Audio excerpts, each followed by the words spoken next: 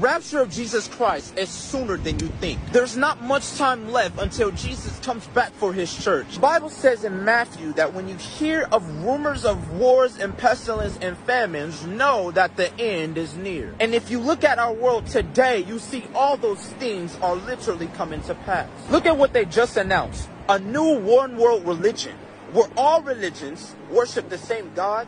That is literally deception, and it's pointing towards the battle of Armageddon. But we're going to teach you in this video how you can prepare yourself and be ready for the rapture of Jesus Christ. In Matthew 25, the Bible talks about a story of 10 virgins, 5 wise and 5 foolish. The wise had oil, which represented the Holy Spirit. The unwise had no oil, meaning they didn't have no fire. In this hour, you cannot afford to let your fire go out. You have to get rid of those leaks in your life that drain God out of you. You have to begin to fill yourself with the word, fill yourself with prayer, fill yourself with God's presence through worship, because the days are short. Why do you think the enemy has been attacking you so hard and your family? It's because the Bible says in the last days, men will be lovers of themselves instead of lovers of God. Families will begin to turn against each other, and their hearts will be darkened. The Bible says that God is love, and he who dwells in love dwells in God. God is his word, so he who dwells in the word dwells in God. And you need to let the word of God inside of you so that it can begin to transform your heart, so that you can express that love to other people. The time is short, saints. We have to go and tell people that Jesus is coming back soon, and he loves you and he wants a relationship with you. So give your life to Jesus today. He will save you. He will set you free, and all you have to do is call on his name. And if you want to call on the name of the Lord Jesus today, you want to give your life to Jesus, you want him to come into your life,